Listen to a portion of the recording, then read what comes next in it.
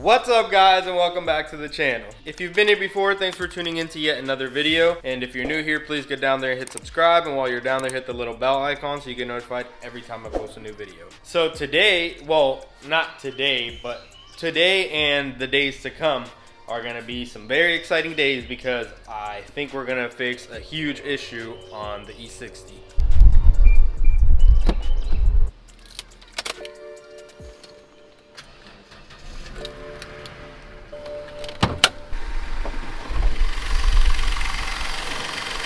So I don't know if you guys can hear this, but this motor is having like a rattle sound. Let me see if I can get you guys to hear better. So I hear a slight rattle from this area, and I think it might be coming from the Vanos system. It's not a bad rattle at all. It's just annoying for me. So even if doing the anti-rattle kit on the Vanos doesn't fix the problem, like I said, the rattle is very minimal. The main problem is this. Watch, I'll show you. So I'm out in a test drive right around the house. I want to show you guys what this car is doing because it's very annoying for a car guy like me. So I know my check engine light is on and everything, but look, when I try to rev my car out, it doesn't sound good. Check engine light comes on, it says engine malfunction, and it goes into like a limp mode basically. So if I were to come to a complete stop, which I can't do right now, so if I come to a complete stop, the whole car just shakes. And if you go outside,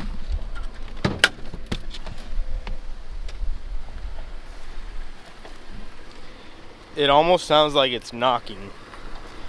Like the whole engine shakes so much and it sounds like it's knocking. And then when you go to drive it, it's like super underpowered, like it barely wants to move. And this happens almost every time I want to rev my car out, and it goes away after driving like a normal person for like 10 to 15 minutes. Or if I were to come to a complete stop, turn it off and turn it right back on, it goes away like nothing happened. So again, let me show you guys.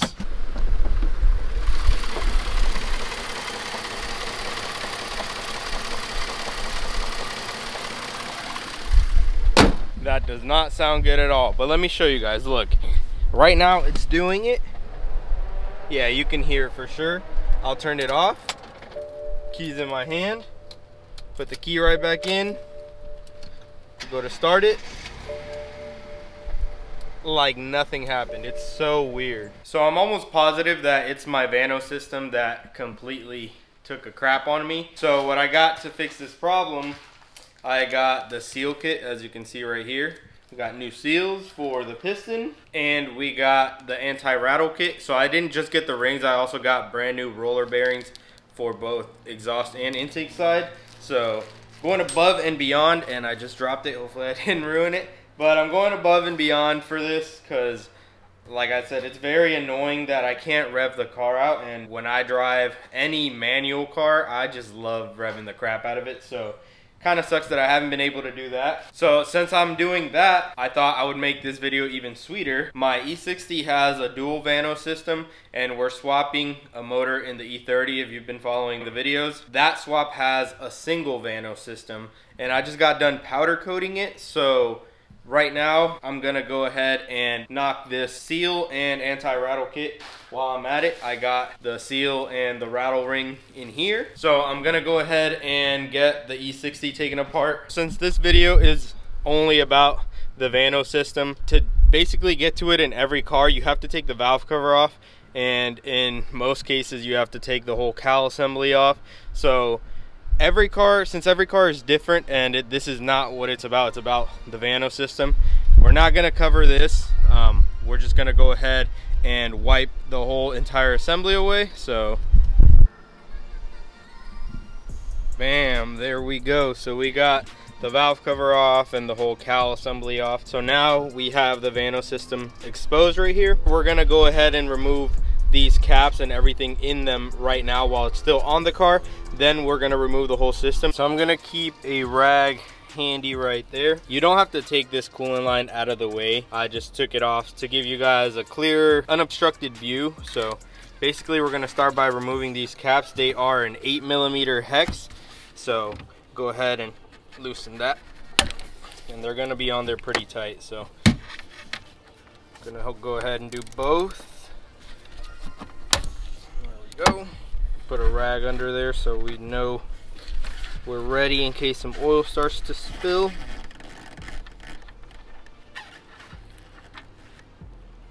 That was a lot more oil than I was expecting. I'm gonna try to be even more prepared for this second one because that was a lot of oil. So let's go ahead and remove this one.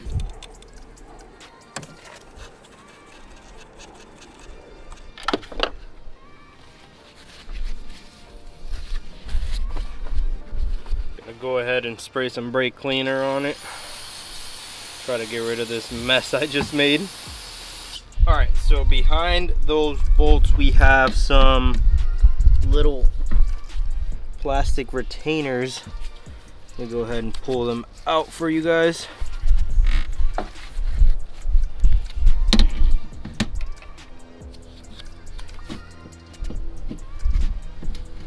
So these are the plastic retainers. So let's go ahead and pull the other side out. Gonna have to use some angled needle nose for these, or for this one I should say. There we go. Got this one out. Now we can go ahead and remove the bolts in here. These are a T30 Torx. And the most important thing is keep your ratchet on the on position because these are left-handed threads, so it's not righty-tighty, lefty-loosey in this case. It's the opposite way around. So make sure that, let's do this one first. Make sure that you're in there really nice, and then go ahead and tighten it so you can break it loose, and then it should come off. And then this one down here, you gotta kind of just do it blindsided, but just go ahead and keep feeling for it. Don't crank at it until you're positive that it's in there. See, right now I know I'm in there, so I'm gonna go ahead and break it loose. So much oil. I was not expecting all of this oil. So I'm gonna go ahead and take it out by hand. And this is the little bolt that goes in there. So now that we got both sides taken care of, now we can take the whole assembly out. So we have to take a bunch of little 10 millimeters out. This one is an 11, and then the one on the bottom is a 13. Then we have to undo some connectors. I think it's 3 of them that we have to undo. I already went ahead and undid this one, and then the one down there on the bottom. So we have to do this one, and I think we should be good to start coming out. So let's go ahead and get this taken care of.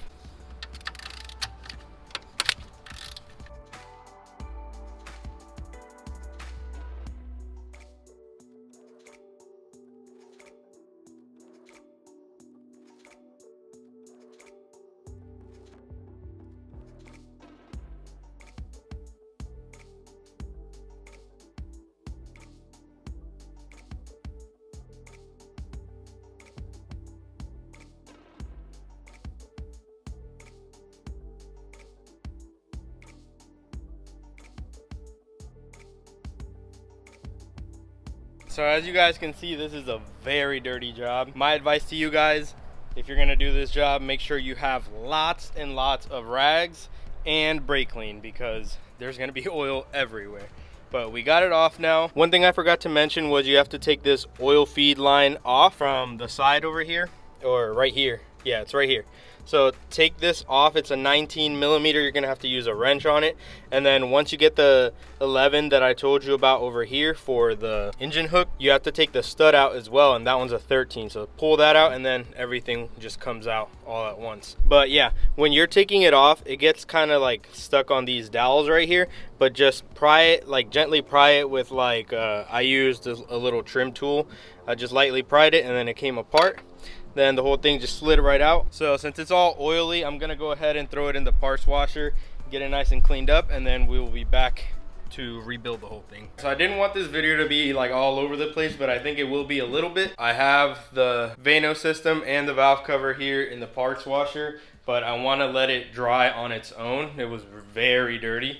So we're gonna go ahead and do the single Vanos right here. When I'm editing this video, I will post the time right here of where you can skip to. That way, if you're here only for the dual Vanos, then you know where to go. But if you want to learn how to do both, then stick around. So we're gonna go ahead and start with this one because I powder coated this one so it's nice and clean. They have a lot of similarities, but they're also kind of different. So this is why I'm doing both in this video, so you guys know how to do both. If you're having to do a single, then you know how to do a single. If you need to do a dual, then you know how to do a dual. But basically, we're gonna go ahead and remove these 10s first.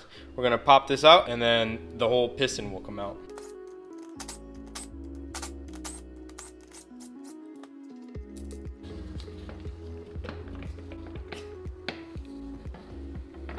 As you can see, we got the piston out of the Vanos system. So the rattle comes right here. Look, if you guys can see this, it's like super loose in there. So that's why we got the seal kit and we got the anti-rattle ring right here. First things first, you're gonna have to take this nut off. So this is a very, very shallow 18. Most sockets come like bubbled at the end, so you need like a special socket, or you can grind down a normal socket, I guess. This is actually a special one just for this. So you basically just put it on there, you snap it off, and then the whole thing comes out, and then you can get to the bearings and the sleeves in there. Make sure you have some soft jaws on your vise so you don't damage anything. So just throw it in there, tighten it up, and then you can start cranking at it.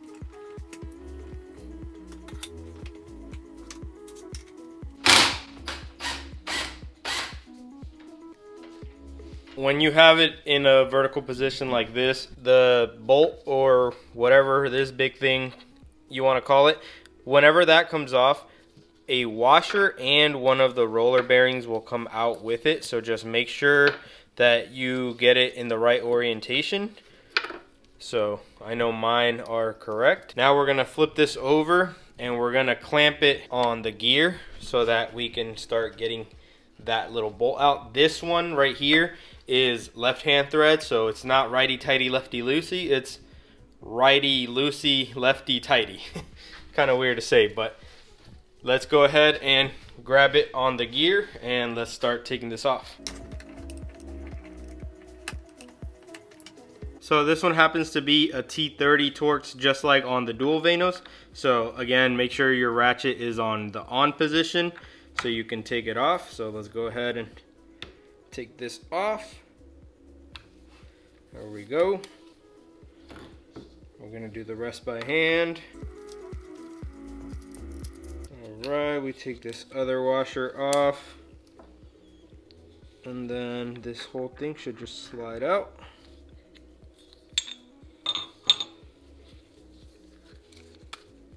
Got this other bearing out, and now we can take the sleeve off. So I'm gonna go get a pick to get that out, and then we can replace it with the new one.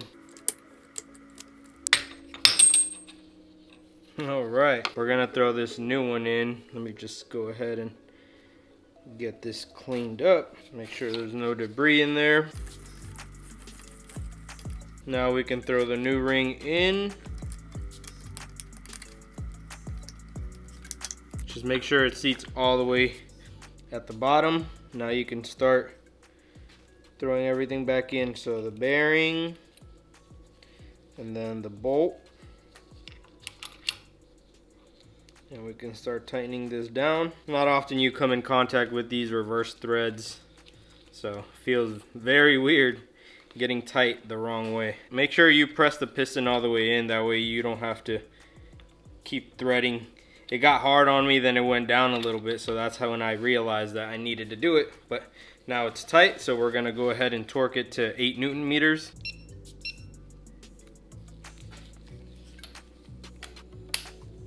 Go ahead and get this torqued down.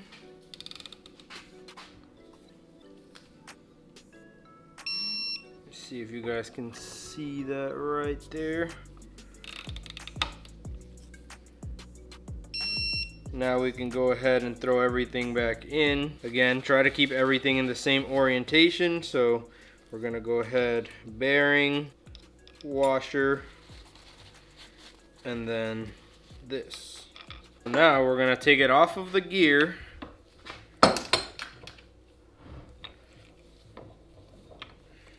and back to just the face of it like we had it earlier.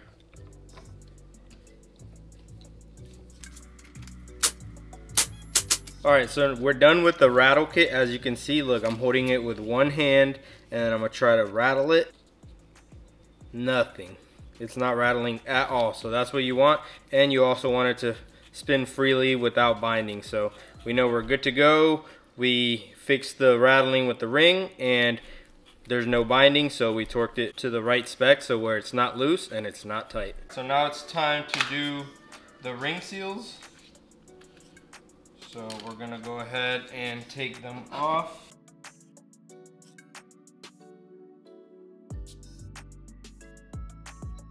Got the first one out.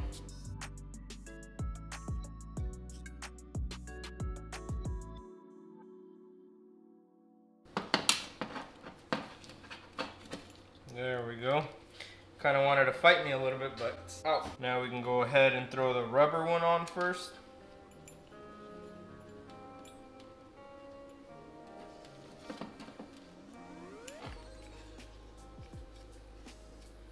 Make sure it's nice and properly seated.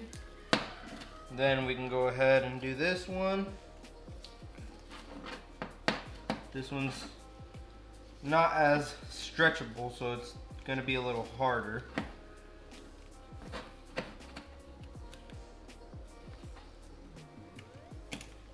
we go.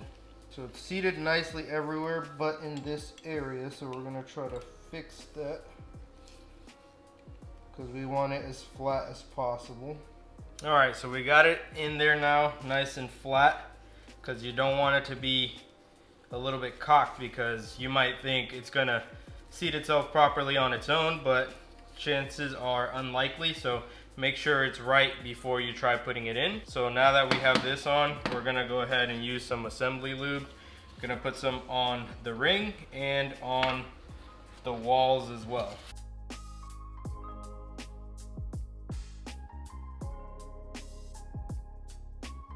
Now you're gonna wanna put it in at an angle and then just push it in like that. Make sure you line it up. So right there it's pretty tight. So what we're gonna do is we're gonna leave it there for 2 minutes and it should seat itself. After that we're gonna pull it out and put it right back in and make sure that it's nice and snug but not too tight, because like right there I can barely pull it off. So it's been a few minutes. Let's go ahead and pop it out, and then once we pop it out, it should be able to pop in a lot easier. So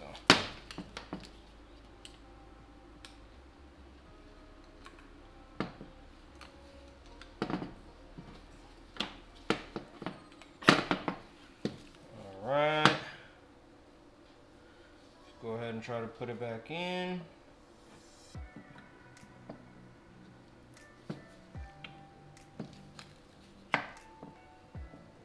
And that should be good right there. So it went in super easy right there.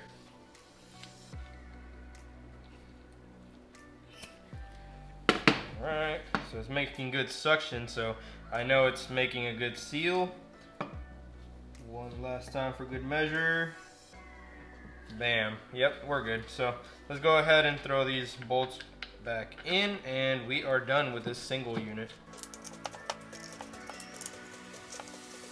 Go ahead and tighten them down in a crisscross pattern, or I guess I'm gonna make a star.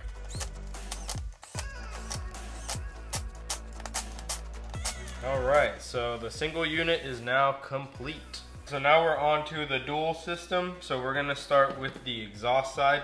This side has a spring in it, so make sure that you keep your hand on it so that it doesn't, you know, spring out at you. So we're gonna take 2 off completely.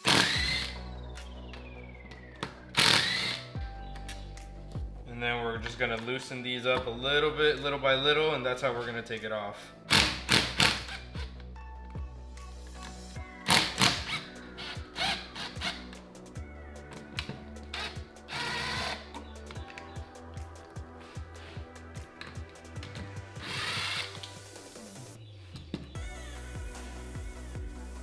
Alright, and here's the spring.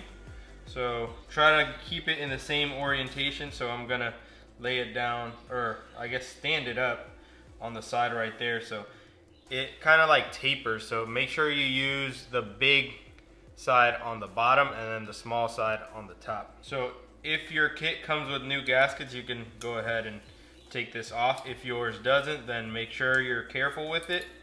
I like replacing all gaskets every time there's a gasket involved in any job I do. I like replacing it, so I got new ones so I don't have to worry about it. Let's go ahead and take the intake side off. This one doesn't have a spring, so the piston decided to stay in on this one, but look how, like, no resistance whatsoever here. So that's when you know it was worn. Like, if I can do all of this while it's still in it, it's not good. So glad we're doing this. I'm sure this one was just, oh, there we go. I'm sure this one was just as bad. Yeah, it's just as bad. So we're gonna start by doing the Rattle kit, which consists of the Rattle ring, I guess you can call it, and the roller bearings. So we're gonna go ahead and take these over to the vise. We're gonna hold it down and we're gonna take these 24mm nuts off. So we're gonna do that, and that will expose where the roller bearings and the Rattle ring go. So let's go ahead, put it on the vise, and get this thing taken care of. All right, we got our piece here on the vise. Make sure it's clamped nice and tight because you don't want it to spin on you. So let's go ahead and take this 24 off. All right. And now we are at the bearings. So let's go ahead and remove the bearing. So we got one right here. We're gonna go ahead and lay it down right here. And then you remove this washer. And then you get to the other bearing right here. And then you can remove the Rattle ring, if that's what it's called.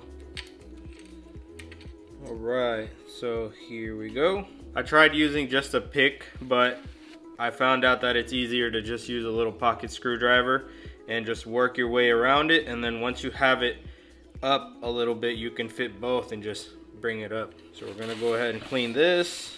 Now we can get our new kit. I'm gonna go ahead and spray some silicone spray in here so that nothing goes in dry. You wanna make sure the ring goes in all the way.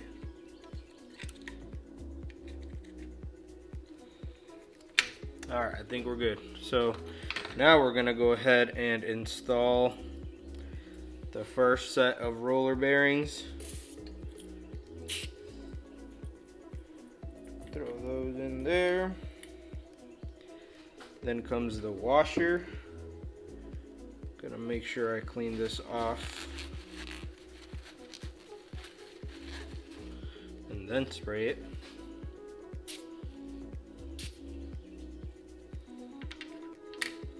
That's on there. Next bearing.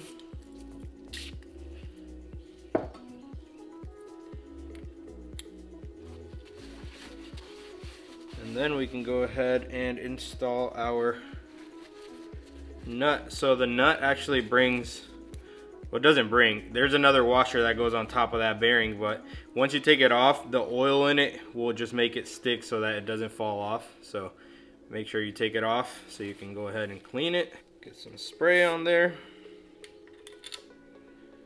And last but not least,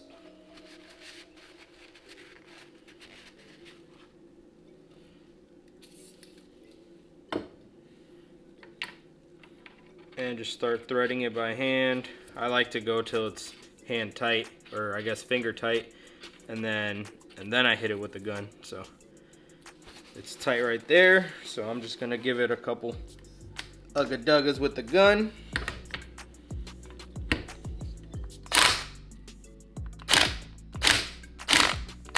And we're good on this one. So that's how you do the Rattle kit. So next we have to do the ring seal kit, but I'm gonna go ahead and do the Rattle kit on the other one first. So now that we got both Rattle kits done on these, we're gonna go ahead and clean the caps off with some brake clean, wipe them down and put the new gaskets in, and then all we have to do is do the ring seal kit and then we're good to go. So the gaskets bring a little tab right here, so you don't put it on the wrong way. There's only one way it can go, so that's what's nice about it. So now that we have our new gasket on, we can set this to the side. All right, so gaskets are in. All we have to do now is the ring seal. What you're gonna wanna do is you're gonna wanna cut the O-rings kind of like in a diagonal form, like that. And once you do that, they should just come right off, like that. Now let's get this second one. All right, so now both of them are off.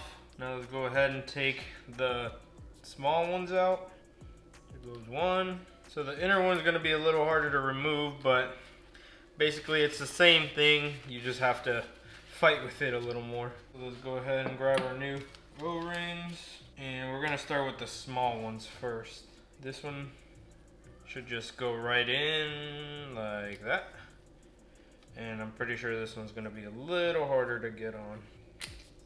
There we go. Again, make sure it's not twisted. Make sure it's seating nice and straight. Now we're gonna take our assembly lube it up real quick.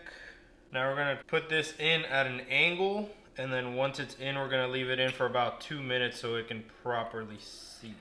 So what I have found is that once you have it in, it's easier to put your nail in there and try to push the ring in. Once half of it is in, just push the top part in and then push it, the whole piston in, and it should slide in. So right now it's all the way in, so we're gonna let it be like this for like 2 minutes, and then we know it'll be properly seated. So we're gonna wait 2 minutes, and then we're gonna take it out, put our gasket back on, and then we should be good to go. All right, so it's been about 2 minutes. I know I said we have to take it off to put the gasket on. You can actually put the gasket on with the piston in, but you do want to take it out just to make sure that it did seat properly. So pull it out like this, and then just visually inspect it and make sure it's seating properly, and then you can toss it right back in.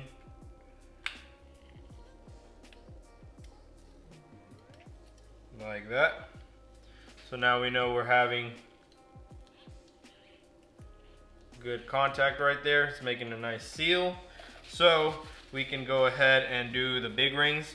And you kind of, this is optional, but I like leaving this on because it just makes it a better and easier surface to hold on to while we put the piston in this barrel right here. So like I said, up to you. You can leave it off and just put the piston in, but I like doing it this way. So let's go ahead and throw the big O-rings on.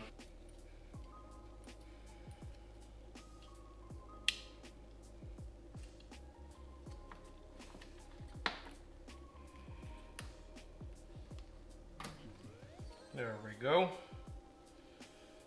Make sure it's seated properly, and time to lube it up. All right, now let's throw this in there.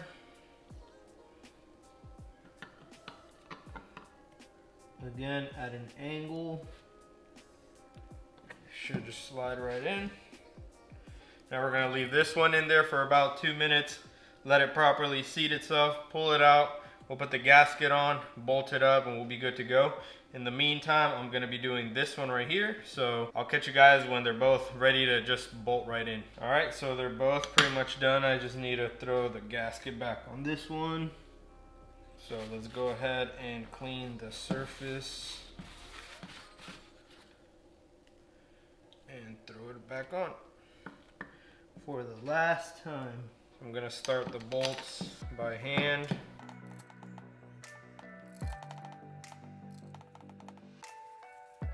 Go ahead and zap them on. All right, so now we have to do the exhaust side. Now remember, the exhaust side has the spring, so make sure you put the spring in. And then this one you're gonna have to push down and start the screws. So it's a little bit more difficult, but it's doable.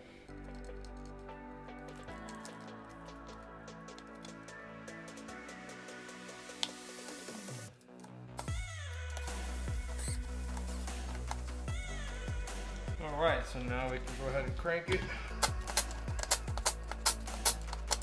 So now that both kits are done, both the ring seal and the rattle kit, we can go ahead and put this back on the car. So once we put it back on the car, we'll be able to put in the bolt and the cap, both caps I guess, back here that we took off originally on the car. So let's go ahead and go throw this back on the car. So make sure that the surface is clean, and then you can go ahead and throw your gasket on. So put them through the studs like this, over this dowel pin right here.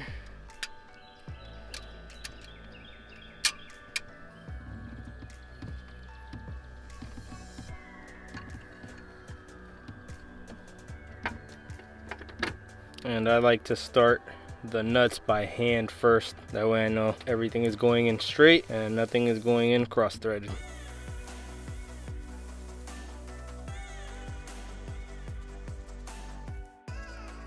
So let's go ahead and start by tightening them down from the middle and move outward.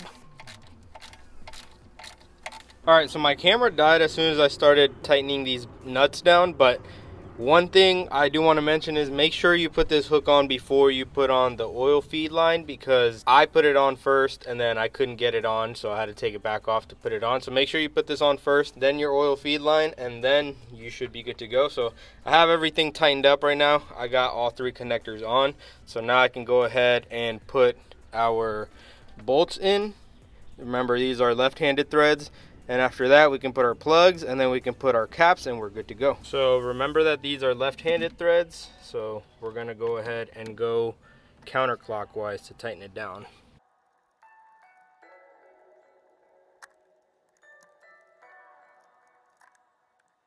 I'm gonna do both just finger tight, and then I will torque them down to 8 Newton meters.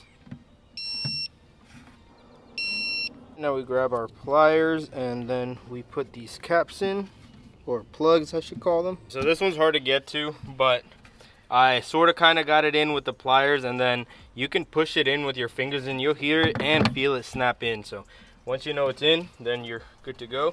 And all you have to do now is put in your caps, and these are normal threads. So let's go ahead and tighten these down. So the Vanos kit is completely installed now, so let's go ahead and install everything else. We wiped it off, so now let's wipe it back on. Bam, there we go. So everything is put back together. Now all we have to do is start it. All right, and we are good to go. So they say it's best to drive the car for like 200-300 miles and keeping it under 3,000 RPMs, just to let the ring seals seat all the way, and then you can get on it. So that's what I'm gonna be doing. So if you guys want to know how it goes, make sure you're subscribed so that you guys know if it worked or it didn't. So that's gonna do it for this video, guys. I hope you guys enjoyed. If you did, make sure you smash that like button and subscribe to the channel, and while you're down there, hit the little bell icon so you get notified every time I post a new video. But that's gonna do it. So as always, keep moving forward and stay on the gas.